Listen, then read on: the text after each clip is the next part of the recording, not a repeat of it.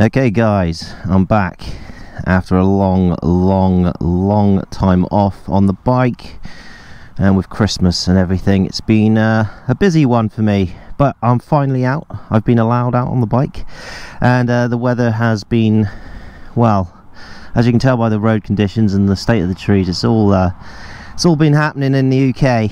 But before I start this vlog properly, I just wanted to show you something that I purchased quite a while ago, but it's just I haven't had the time or anything like that, so I'm going to do it now.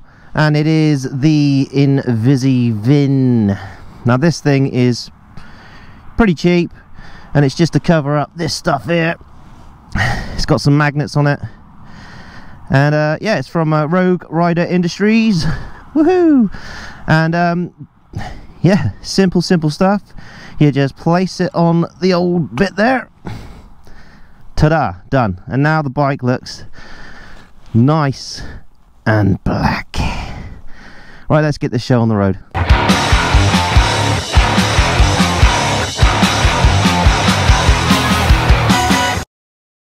So, good day guys. I am finally back on this bike. It's been about a month, 3 weeks to a month. The weather in the UK has been absolutely shit, and I've been super busy with Christmas and the family and things like that.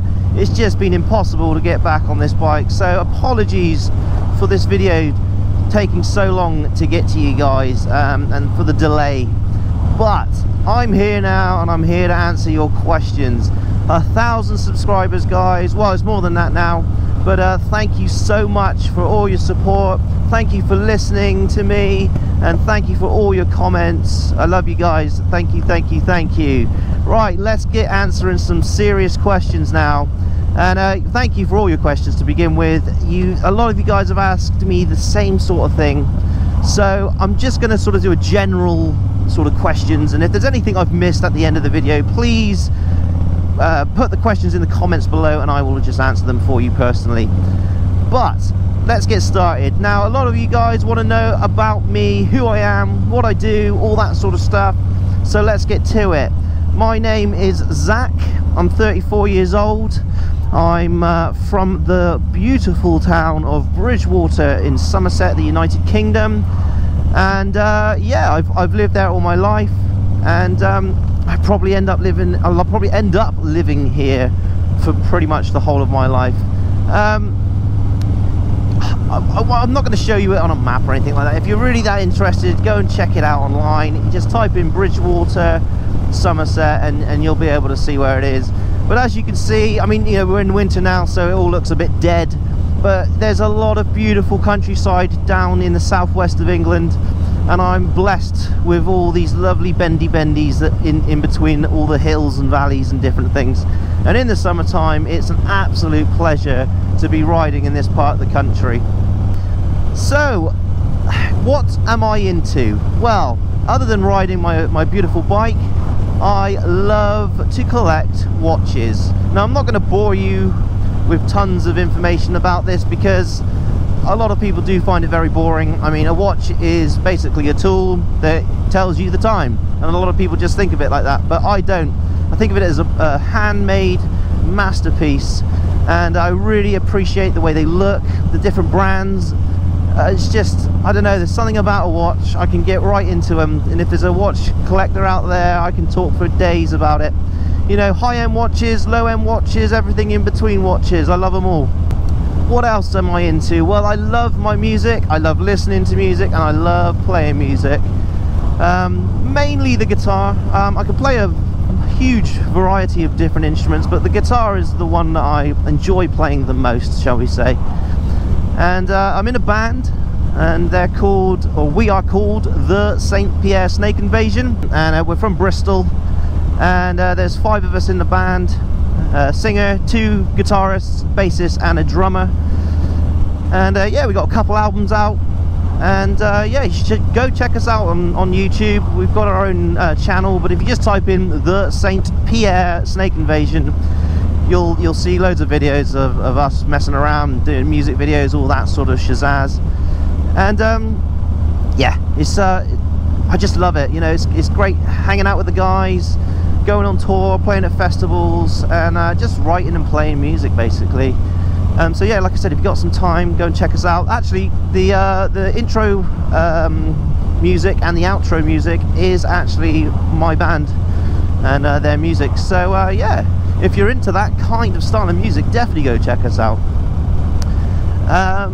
And that's about it, guys, as far as me and everything. I guess, oh, I forgot one last thing. What do I do for a living? I am a tree surgeon. I've got my own company, do a bit of gardening and stuff as well, but my main profession is tree surgery, and I'm on my own. I've got another guy that obviously works for me, and you know, climbing and cutting down trees and all that sort of stuff. I love the job. It's starting to get a bit hard for me now though. My body is sort of rejecting the idea of climbing up super tall trees and almost killing myself every time I go to work. And you know, like I said, I'm only 34, but when you've been doing it for a long time, you know, your muscles, your back, your joints, all that sort of stuff, it all starts to just sort of, you know, it's not nice. And with the weather being so beautiful as it is in the UK, it's always nice being up a tree, 40 mile an hour winds, and it's pissing down with rain. It's nothing better, and you're wielding a chainsaw inches from your face. It's always a good thing, you know. Right, let's start chatting now about bike related questions that you guys have for me. Again, there was a lot of the same sort of questions coming up. One of them was why Harley Davidson? How did I get into Harley Davidson? There's two answers there. One of them is I've always loved the look of a Harley, you know, that old school sort of chopper look. And the way they sound, that V-twin, it just sounds awesome. And Harley Davidson, you know, it's a huge brand. I mean, if you've not heard of Harley Davidson, you've not lived on this planet. Do you know what I mean? It's such a big brand. And I guess as a kid and as you're growing up, you see a lot of Harleys, you hear it a lot on, you know, and you see them on movies and different things, and you just think, man, I really want one of those when I'm older. And yeah, I mean, things like Terminator 2, that, when I seen old Schwarzenegger on his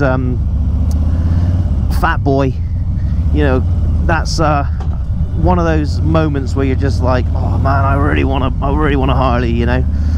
And yeah, just things like that really, I guess, that got me into Harley. I mean, obviously, you know, the actual brand itself is a very good brand. They're super crazy expensive and ridiculous for it. But yeah, they just look like cool bikes, you know. And you know, Triumphs, all that stuff there, they look okay, they look nice. I'm not, you know, not anything against them, but there's something about a Harley to me that just says cruiser bike. So yeah, and you know, I'm gonna say it, guys, and you're probably gonna laugh at me and shake your head at the screen and probably just go somewhere else after I say this, but I have to be honest. When I was at uni, I watched a show on television called The Sons of Anarchy, and yeah, I seen those bikes in there, and that whole show, I mean, regardless of what you think of the show, those bikes on that show are freaking awesome. And you know, every time I saw one of those characters getting on their Harley or they're cruising down in a formation, I just thought, damn, I need a Harley, I want a Harley, I'm getting a Harley. And that's kind of where the research into Harley Davidson begun for me. I always assumed they were serious money and massive bikes, and you know, just I would never be able to afford one, all that kind of stuff. Went online, checked out the Harley website. This was probably about 5 years ago now, and oh no, it'd be more than that actually, and saw that you could get a Harley Davidson that looks like a Harley Davidson for about 7 or 8 grand brand new. So I was like, what? Okay, I mean, you know, it's a lot of money, don't get me wrong, but it wasn't the 20-30 grand that I was thinking of, that was in my mind.